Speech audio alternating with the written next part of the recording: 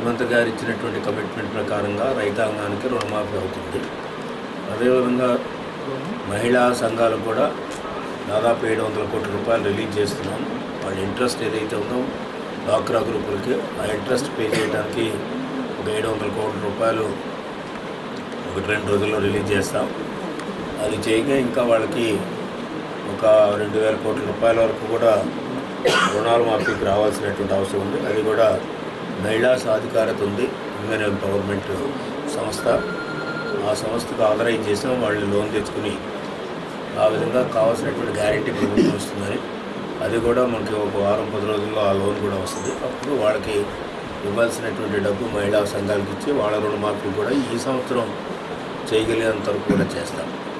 అంచేత ఇవి రెండు కూడా అధికమైనటువంటి భారం ప్రభుత్వం మీద అయినప్పటికీ కూడా రుణమాఫీలు ఇస్తున్నాం. అదేవిధంగా వీళ్ళందరికీ సంబంధించిన పిఆర్సీ ఏరియాస్ ఉన్నాయి. నిన్న మొన్న కూడా అడుగుతున్నారు ఈ 4 రోజుల నుంచి. అయితే వాళ్ళు కూడా అర్థం చేసుకున్నారు ఎంప్లాయీస్ అంతా. పిఆర్సీ ఏరియాస్ అదేవిధంగా వాళ్ళకి రావాల్సిన 2DAs ఉన్నాయి.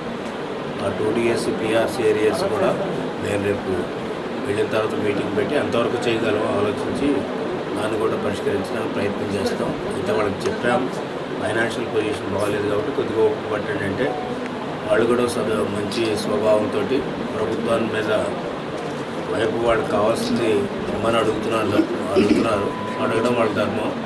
నా సమస్యను ఏం చెప్పాను ఇబ్బంది ఉందని దాని మీద అర్థం చేసుకుంటూ ఉన్నారు. అయినప్పటికీ కూడా మనం పే చేయవలసినటువంటి వీలైనంత వరకు కూడా మార్చి లోపల పే చేయడానికి కూడా ప్రయత్నం చేస్తాం.